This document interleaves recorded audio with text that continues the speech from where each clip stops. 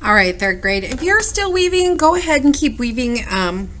Just have it done by the end of the year, by like next week. Have it turned in so that I can have my grades done in time. And I'm going to show you something really fun that you can do that's art and fun and science.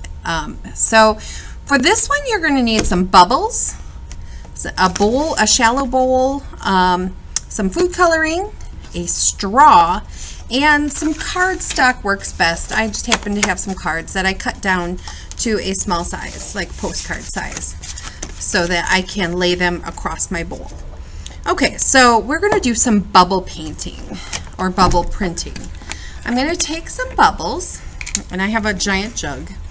I'm going to pour some bubble mix into my bowl, and then I'm going to mix in a little food coloring to make them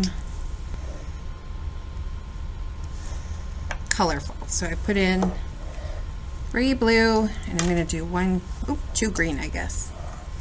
Okay, and then we're going to mix them. I'm just going to use my straw, I guess. Mix them up really well. I wanted to get a turquoise color. This is kind of dark, but it's looking good. Okay, so I've got this really pretty turquoise color happening. You may need to stir a little bit to get them mixed up well. That bubble mix is pretty thick. Okay, I'm going to add a little bit more blue. I want it to be slightly more blue.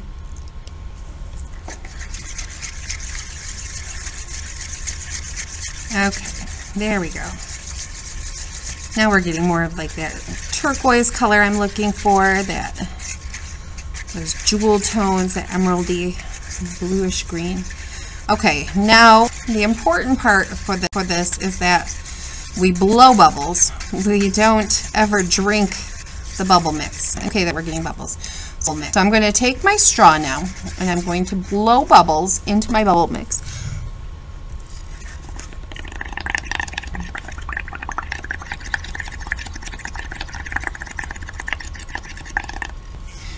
And then I'm going to take my paper and put it on top of the bubbles.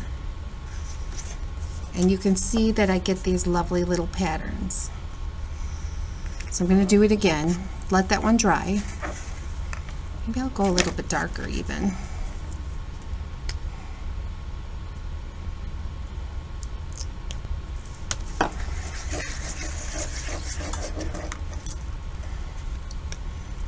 Oops.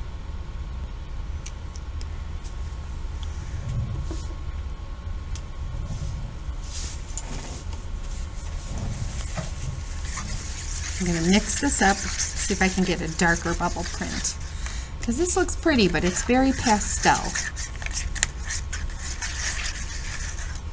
Maybe we can stir it this way. Okay, now I like to tip my bowl a little, just to make sure that I can really get into the thickest part of the bubble mix.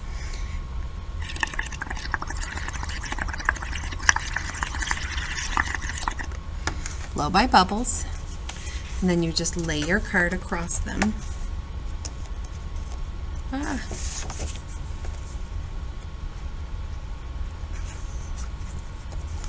Oh, that one was much nicer. We're going to let that dry.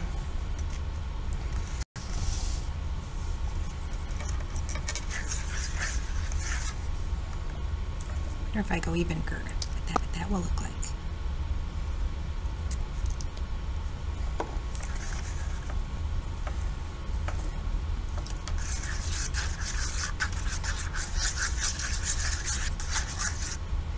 This is one of those projects where it's really about the process, not the product, because you can do anything with that product. Okay, try one more time.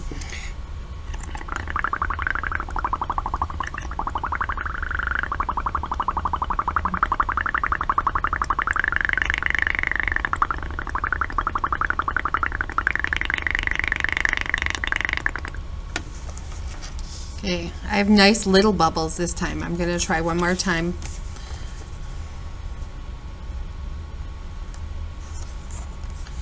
Ooh, look at that. That bubble print came out great. I even got a couple of extras. I still have some bubbles in there, so I'm going to try to reprint this one. It came out nice. All right, try it out. See what you can do. See what comes out on yours. And we can see that obviously the smaller bubbles with the more ink or the more food dye worked better than the bigger bubbles with less dye. So I hope that you have fun with this little art and science experiment, and let me know what you think.